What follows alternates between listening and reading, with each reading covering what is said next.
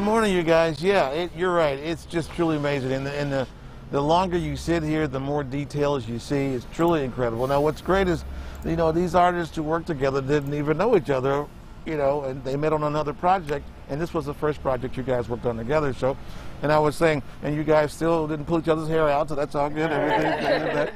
Well, let's introduce ourselves. We'll start here. Krista Freehands. I'm Stina Alea. And I'm Davon Brantley. Okay, now Krista, over here, this was kind of your area. Let's start here and work us to the end there.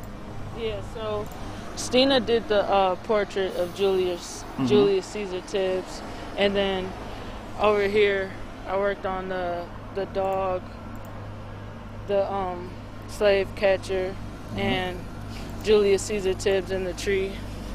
And he literally lived in this tree. Yeah, he was living there while he was, you know, trying to find safety. Okay. So he stayed there, and then somebody found him in the tree, and then he became a citizen of Bedford shortly after. Yeah, well, a family pretty much adopted him and took him in. Yeah. So he got an education, did really well, and then became a very productive member of the city of Bedford back in the day. Right? Yeah. How did you guys get up top here? I'm looking at, you know, the star, the North Star that's connected to the Dipper and everything else. That was just getting on a ladder as well? Yeah, so we had to get on the ladder for pretty much everything. Yeah. But I was on the ladder doing pretty much the whole entire time I did the tree. And then we got to the ladder when Davon did the Little Dipper. Okay. He was on the ladder for that, and then we were standing back here like, no, it's here, it's there. Over to the left, over to the right. So, you guys come on up, okay?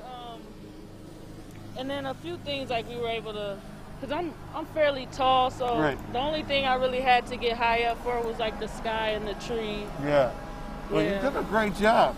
And you guys come on over and from the Bedford. Yes, I'm from the Bedford Downtown Alliance. My name's Heather Rhodes. I'm the president. And I'm Matt Stewart. I'm the president of Crossroads Universal. We're a spiritual education organization. Awesome. Well, what do you think, President? I mean, wow. It's amazing. We're thrilled that these artists did an amazing job for us here in Bedford. We cannot thank them enough. And you said you really wanted this to let people understand what's being done in Bedford. You guys are really working hard. We are. You know, this story is a story that's told a lot in Bedford, and we thought this would be a great way to let all of our residents know that the story of Bedford is everyone's story, not just one portion of the population.